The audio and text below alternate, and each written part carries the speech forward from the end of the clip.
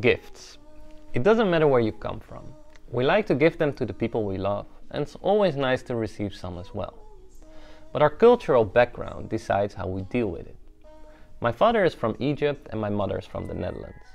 According to the Egyptian culture, I'll show appreciation and open the present once all the visitors are gone. After all, I don't want to look greedy, and it's not about a gift, but a gesture. Here in the Netherlands, it's the opposite. The giver has put effort into finding the perfect gift for me, and is curious about how I will respond. So, the polite thing to do is open it up straight away.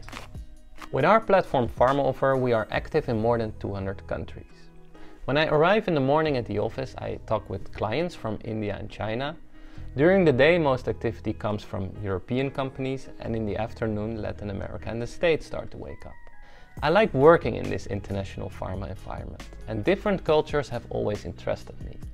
I wanted to learn more about the different business cultures and found this fascinating book, The Culture Map by Erin Meyer.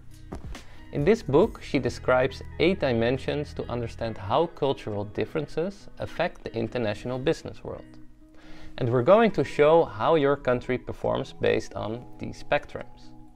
A great tool, especially if you work with different cultures. And that's why I'm going to summarize and explain her findings in this video. Everyone working in the pharmaceutical industry knows it's actually a very small world, but very globalized too. It's great to see all these different cultures come together from every corner in the world at pharma exhibitions like the CPHI. It is useful to have a good grasp on those cultural differences, to stay on top of your game and, more importantly, not to unintentionally offend clients, partners or even your colleagues. But the reality is that the large majority of professionals who work in the international business world have limited understanding about the ways culture is affecting their work, according to Erin Meyer. In this new explainer video, we'll dive deeper into these 8 dimensions, which I personally find really interesting, and I hope you guys will enjoy it as much as I did. So, let's go.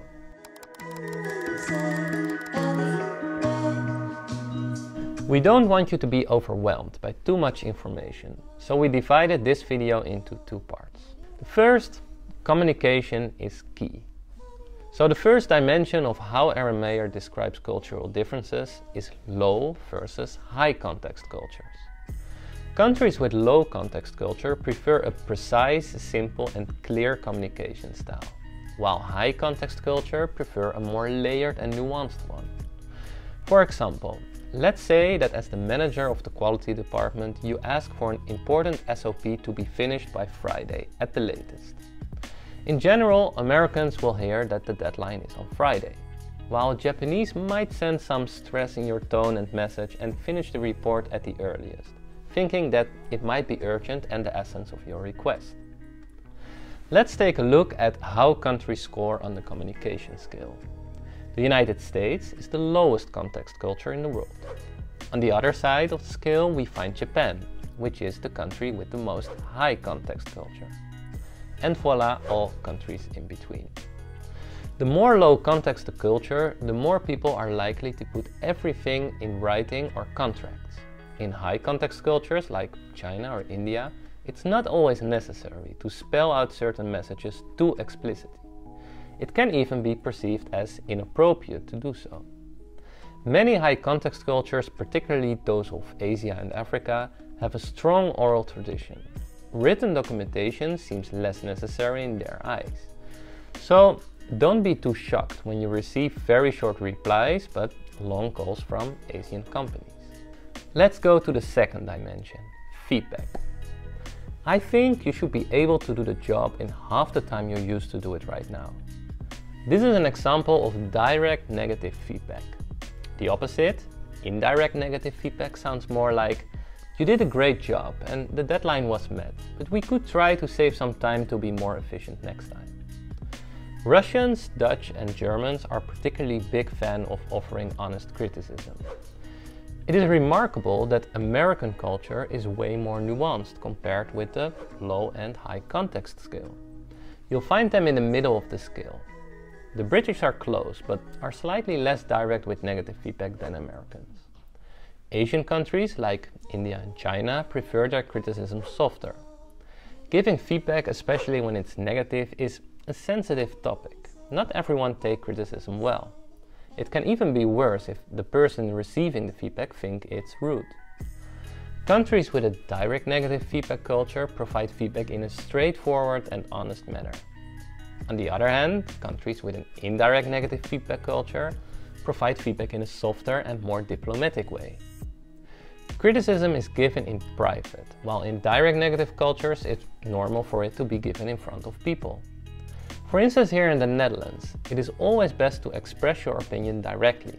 If you have some negative feedback, you don't really need to sugarcoat it. However, if you work mainly for or with Asian cultures, it might be better to think twice and reformulate before giving your feedback. You wouldn't want to offend your colleagues, right? So, number 3, the art of persuasion. Let's take Pharmaoffer as an example. On a regular basis, we need to convince medicine makers to use our platform, suppliers to market and sell their APIs. Don't forget investors, partners, government, etc. As you can see, the list goes on, and without good persuasion skills, life is simply harder. There are generally 2 types of reasoning: principle-first reasoning or applications-first reasoning. So let's say we give a presentation about our company. Principle-first approach would be to start our presentation with theoretical arguments like the size of the API market, the problem that companies face, the impact of the problem to patients. Then we start talking about our solution and the product. To application-first thinkers, you need to get to the point quickly and give examples.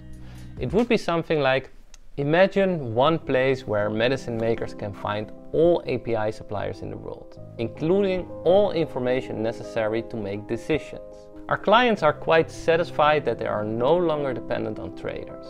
It was, by the way, not my intention to promote our company here, but hey, if you would like to learn more about it, you should check our website. It's interesting, by the way, that Anglo-Saxon cultures like the United States, the United Kingdom, Australia, Canada and New Zealand tend to fall in the application-first reasoning part. So, this is the end of the first part of the video. I hope you liked it so far. See you in the next one.